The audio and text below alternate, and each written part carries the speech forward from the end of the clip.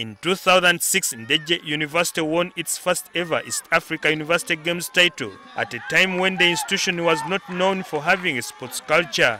As time went by, the well-based university went on to claim more local and regional sports titles, and just last weekend they won the 11th edition of the Games that was hosted by the University of Dodoma in Tanzania.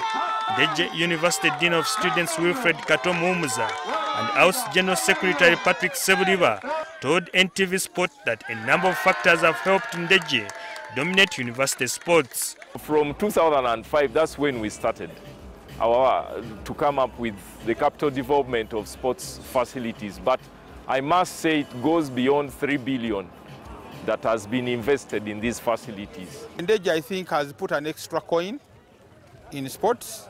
When you look at their facilities back home, the facilities are so good. So it would be bad for them spending a lot of money and putting such facilities back home, then you don't have teams. So they have done it too. They have the facilities, they also identify the talent, then they help develop the talent to compete in the major competitions. Support from the administration has also played a key role in the institution's aspiration to be a sporting powerhouse. From top to bottom, everyone supports sports. Actually, whenever we lose, you come to our campus, you find that it's a sombre mood at campus because everyone is touched. It is part of them, it is now culture for the university to support sports.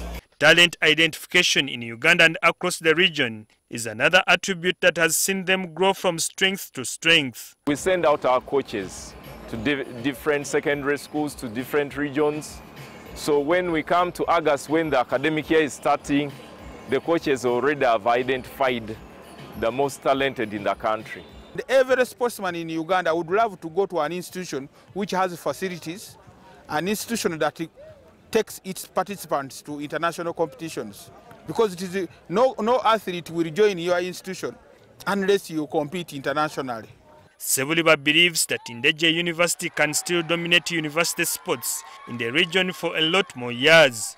Ndejje will continue winning, I think, even in the next 10 years, because every athlete would like to associate with an institution that has interest for sport.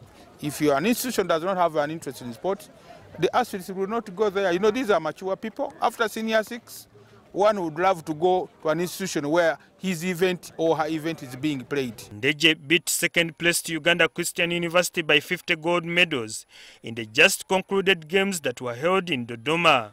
Sam Poza, NTV Sport.